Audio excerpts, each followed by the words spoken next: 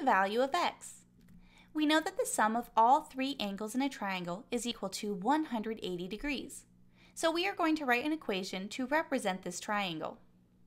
We know that x plus 59 degrees plus 49 degrees equals 180 degrees.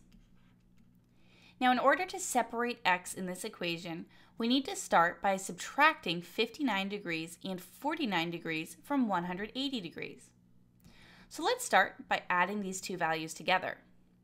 59 degrees plus 49 degrees equals 108 degrees.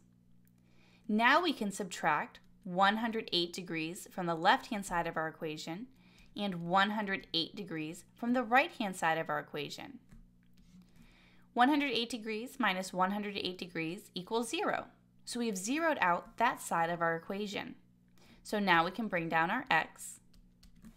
180 degrees minus 108 degrees equals 72 degrees. That's going to be our missing value. Now if we add all three angles together, we still get a value of 180 degrees to check our work. The value of x equals 72 degrees.